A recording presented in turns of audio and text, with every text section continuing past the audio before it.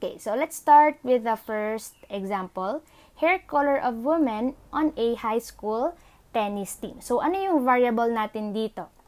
So, yung variable natin is hair color ng women. So, particularly yung hair color. So, is it qualitative or quantitative? Okay, so siya ay qualitative kasi hindi naman natin binibilang yung hair color and siya ay classification. So, siya ay qualitative and what level of measurement? So, dalawa na lang yung pagpipilian natin which are nominal and ordinal. So, yung bang hair color, may order ba siya? So, wala tayong order sa hair color. So, automatically, it's a nominal level of measurement. Next is the temperatures of 22 selected refrigerators. So, ano yung variable natin dito? Is it the 22 selected refrigerators or yung temperature? Of course, yung variable natin dito ay yung temperature. So, is it qualitative or quantitative? So, yung temperature, meron siyang number. So, siya ay quantitative. Now, we have to identify if it's discrete or continuous. So, again, kapag discrete, countable. Kapag continuous, we measure or measurable siya. So, yung temperature, do we count it or do we measure it? Okay, so, we are measuring temperature. So, that's why siya ay under quantitative continuous type of variable. And while the level of measurement, so we're going to choose between interval and ratio na lang since quantitative type of variable yung given natin. So again, kapag interval ang level of measurement, so 0 has a value and kapag ratio, 0 has no value. And itong temperature, kapag sinabi natin na 0 degrees, so meron ba siyang temperature or wala? So, meron pa rin. So, that's why it is under the interval level of measurement. Next, third example, the number of pages in your statistics book. So, we have here the number of pages. So, automatically, it's quantitative. So, yung number of pages base sa statistics book nyo, do we count it or do we measure it? So, binibilang natin yung pages. So, siya ay quantitative, discrete. And, if it's countable, so, kapag sinabi natin na there are no number of pages sa statistics book mo. So, kapag naging 0 yon, ibig sabihin wala talaga. So, is it interval or ratio? Okay, so it is a ratio level of measurement. Next, we have the ratings of a movie ranging from poor to good to excellent. So, as you may notice, dito meron tayong order from poor to good to excellent. So, siya ay quali or quanti. Okay, so siya ay qualitative type of variable and since nabanggit ko na meron siyang order, so siya ay ordinal.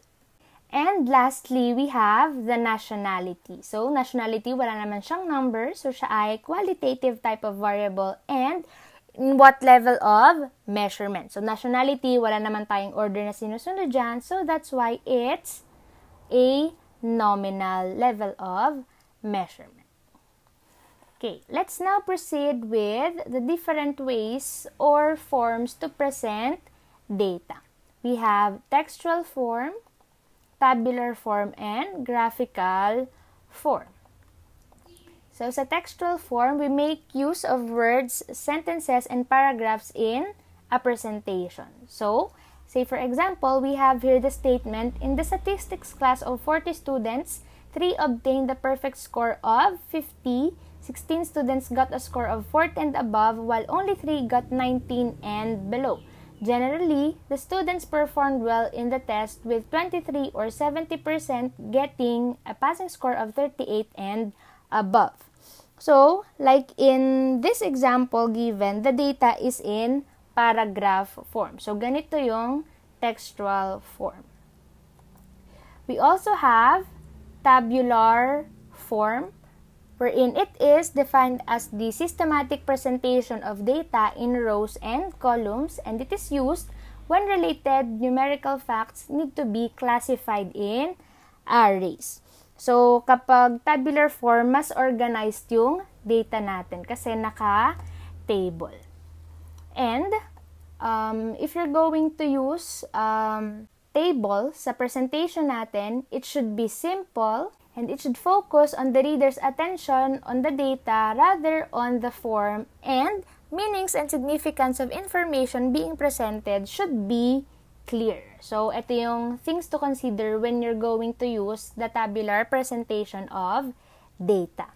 And we also have parts of a statistical table. So, we have here the heading, which shows table number, title, and the head note. We also have the box head, ito, yung year, rural, urban, and combined, wherein it is a portion that contains the column heads which describes the data in each column. We also have here the stub. So, ito yung stub natin. It is the first column on the left of the table which describes the data on the given row. We also have the footnote, wherein the statement, it is the statement inserted at the bottom of the table, and we also have the data source or source note, in which it is the exact citation of the source of the data, which is usually included to acknowledge the origin of the data. So, these are the parts of statistical table. And before I forgot, we also have the table body. Okay. And the last way to present a data is through graphical form. It shows numerical values or relationships in pictorial form, and we make use of graphs, symbols, or visual aids. And we have here things to consider if we're going to use graphical presentation of data. It should be accurate, or we should reflect on the highest degree of accuracy. It should be simple. Basic design should be simple and straightforward. It should be clear. It should be easily read and understood. And it should be attractive, holding a neat, dignified, and professional appearance, and should be stylish. Okay, we have different types of graphs. We have the line graph, bar graph, pie graph, or also called a circle graph, and the pictograph. Let's first have the line graph. It is used when the data covers a long period of time, several series are compared, movements are to be emphasized, trends are to be established, and estimates are to be forecasted. So, we have here examples of a line graph. So, this is usually used if we are going to show trends over a period of time. Next one, we have the bar graph. It is used when numerical values of an item over a period of time are compared, and if it consists of regular bars which represents the quantity or frequency for each category. So, here's an example of bar graph. So, bar graph could be presented as vertical bar graph or horizontal bar graph. So, kapag vertical bar graph yung gagamitin natin, make sure that the frequency is on the x-axis. And kapag naman horizontal bar graph, the frequency should be on the y-axis. Next and third type of graph is the pie graph or the circle graph. It is used to show the percentage or composition by parts of a whole. So, ito yung example natin ng pie graph. So, percentage yung madalas nating ginagamit dyan. And last but not the least, we have the pictograph or pictogram. It is used to immediately suggest the nature of data. So, sa pictograph, each symbol na ginagamit natin or picture, it represents a definite and uniform value. Like dito, sa first example natin, each picture corresponds to 5 girls.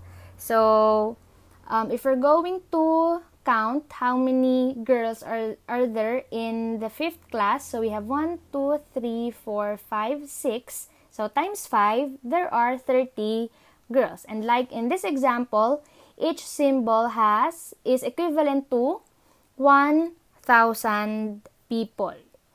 According sa population ng Middlebury. So, in the year 1941, there are 1, 2, 3, 4, 5, 6, 7, 8, 9, and 10 na picture na ginamit. So, if we're going to multiply it by 1,000, since each picture corresponds to 1,000 people, so that would be equal to 10,000.